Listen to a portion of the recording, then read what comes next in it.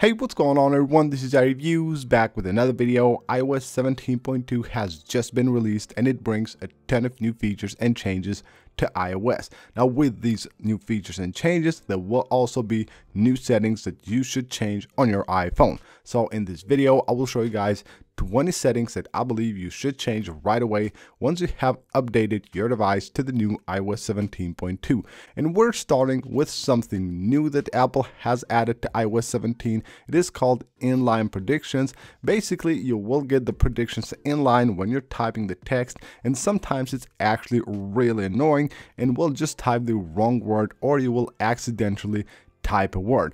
Well, now Apple with iOS 17.2 has added the option to actually disable it, and you can do it from going to Settings, General, and then under Keyboard you will find here Show Predictions Inline, and now you can turn that off. Now if you don't see that option on your device, what I need you to do is just head on here to Enable Dictation. If you have it enabled, make sure you disable it and re-enable it again, and then it should show the Inline Predictions options right there.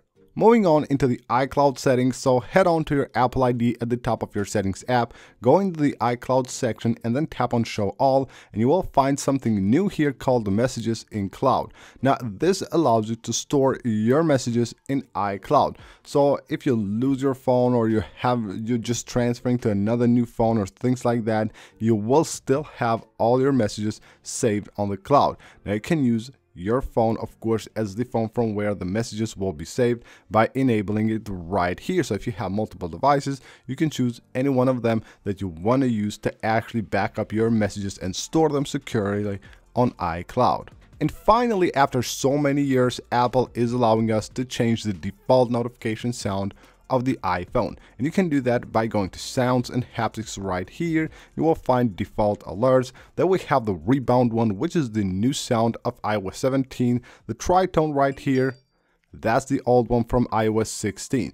Now you can change to any of these tones right here. You can also choose the classic ones and just select any one of them that you want. Now what's really cool is that you can also set custom notification tones. I will show you guys how to do that on the next video, so make sure you subscribe for that. Under the same page, you can also change the vibration setting. So you go under haptics here, you will have the default one, of course, and you will have a few other ones that are preset right here on iOS, and you can just pick any one of them as your vibration for your notifications. Now if you want to change that to custom vibration, you can do that simply by tapping create a new vibration here. All you have to do is tap and hold here to vibrate, tap on the stop, and then just save the vibration. And of course you can select it from the custom list right here. Or if you just want to completely disable the vibration for your notifications, you can just select none right here. Now here's another really important setting that you need to change on iOS 17.2, and that is if you use Apple Music. Now if you use Apple Music, you know that once you favorite a song, it will add it to your library.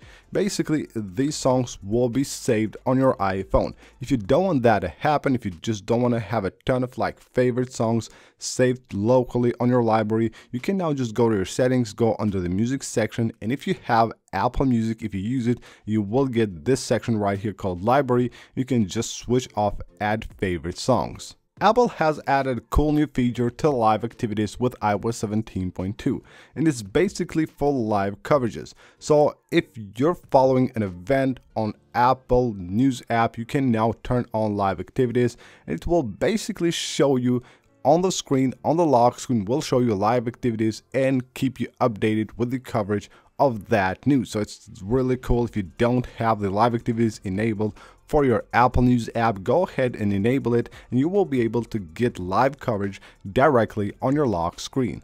And the long-awaited contact key verification feature has finally made it to iOS with iOS 17.2. You can find this feature by going to your Apple ID at the top of your settings app. Just scroll all the way down just underneath the list of your devices. You will find contact key verification. You can use it, of course, for iMessage, and you can just basically verify that the person you're texting to is the person you actually want to text to, of course, by using verification on iMessage.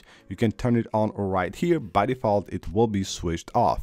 If you use the Books app on iOS to read books, you can now have a very nice touch on the books by simply enabling this setting right here, automatically invert images. You know that when you have your books on the dark mode, you will have, of course, a black screen here, which is way softer on the eyes. It's much better to read that way. There might be some bright images on that book, and they will, of course, have a huge contrast with the background of the book. Now, what you can do is enable this setting right here, which will automatically invert those images to fit better with the look of the dark mode. If you use switch control on your iOS device, you will now have some new options. So head out to your settings, go under accessibility, then you will have switch control and you will have switch control mode. If you go here, you will have now 3 different options. You can choose the item mode, you can choose the gliding cursor or head tracking to control basically your device, and you will see also an explanation here for each of the different modes that you can select. With iOS 17.2, Apple has added some features for the Apple Pro Vision, so you can now go to General here, and under AirPlay and Handoff, you will find AirPlay Receiver. Basically, you're turning your iPhone into an AirPlay receiver for your Apple Vision Pro headset. But of course, those are not on sale yet. Most people won't have those, so I would suggest that you go ahead and turn this off from the settings of AirPlay and Handoff. For iPhone 15 Pro users, Apple has also added the ability to shoot spatial videos for the Apple Vision Pro. So you go to settings under camera here, and then you go to formats, and there you have it, special video for Apple Vision Pro. Now this will shoot at 1080p 30 frames per second, but the video will be at around 130 megabytes. Most people don't need this feature to be enabled on their device, so make sure you go ahead and turn that off. Now with those 130 megabytes per second, you can shoot 4K videos for your iPhone. So of course, with this enabled, you're not just shooting the video, you're not shooting spatial video if you don't enable it from the camera app as well. But just in case you do that by accident, you will shoot a video that won't look that good on your iPhone, yet it will take a ton of space. So if you're not planning to buy the Vision Pro, don't enable this feature. And with iOS 17.2, Apple has also added the Journal app to iOS. Now, what I suggest you do if you're planning to use this app on your device is that you lock it. You can go to your settings, go under General, and then you can enable the lock right here. So you'll lock your Journal app with a passcode, Face ID, or Touch ID, so it's protected, and of course, no one can have access to the app. You can also choose when to require the passcode, from immediately up to 15 minutes. Now, this is a great feature to have. Hopefully, in the near future, we will have this feature for other apps as well. With iOS 17.2, Apple has added another emergency alert option called Local Awareness. Now you can find it by going to your notifications under the Settings app, and then just scroll down to the emergency alerts, and there you have it, Local Awareness. I suggest that you keep this enabled. Now what this does, it basically uses your approximate location to improve the timelines and also the accuracy of the alerts that Apple will send to your device. Now, by going to the privacy and security settings of your iOS 17.2 device, and then under analytics and improvements here, you will find a new option that Apple has added with iOS 17.2, and it's called Improve AR Location Accuracy. I suggest you turn this off. This will, of course, have a bit of impact on the battery life of your device and also on the processor, because it's working in the background to send data to Apple. So I don't think you need to have this enabled, so make sure you switch it off. With iOS 17.2, Apple has added also a new option for the Apple Watch. So if you own an Apple Watch, you will find this setting by going to your Apple Watch app and then go under workout. Now it's really annoying, since updating to watchOS 10, every time I try to end a workout, it will require me a confirmation to do that. So now you can switch that confirmation off simply by going here, and there you have End Workout Confirmation. Simply turn that off.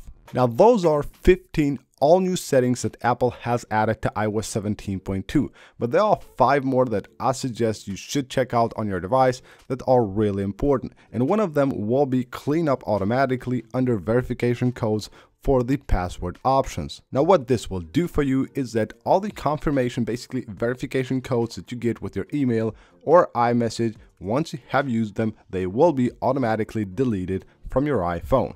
Also, if you're not using name drop all the time on your device, I would suggest that you turn it completely off. Head on to your settings under General, AirDrop, and they will have Start Sharing by bringing devices together. You can just switch that off so you no longer will have that feature and no longer will have those animations in your iPhone trying to share something whenever your iPhone is close to another.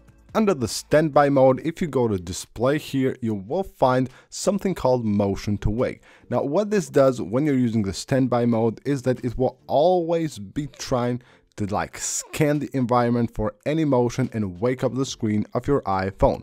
So I don't think you need that feature to be enabled, because while you have your iPhone on the standby mode and it's charging and you have that feature turned on, it will of course consume battery on your iPhone, that way make your iPhone charge way slower. Another thing I suggest you do when you have your iPhone on the standby mode, disable notifications. And you can do that by going to settings. Under the standby settings, you will have here show notifications. So when you leave on your iPhone on the standby mode, we know that it has to be docked, basically standing like on a stand or on a charge or something like that. You might have it on your table, just standing there on the standby mode charging. You might leave and you get the notifications and they will show up on the screen. You don't want that to happen because there might be someone there that you don't want to see your notifications. So make sure you have this switched off as well. And last but not least, if you have an iPhone 15, I suggest that you do this. Head on to your settings and then go under the battery settings, battery health and charging, and right here we'll have charging optimization. I would suggest that you actually use the 80% limit, especially on newer devices. It will help the battery of your device stay in great shape. You will have the battery lasting way more than probably other devices that will always charge to 100%. What this does, again, it will only charge your iPhone at 80%. It won't ever charge above 80%. That way, keeping the battery healthier than before. So that's basically it for this video, guys. Hope you guys enjoyed the video and found it helpful. If you did, make sure to smash that like button, subscribe for more iOS 17.2 videos, and I'll see you on the next one.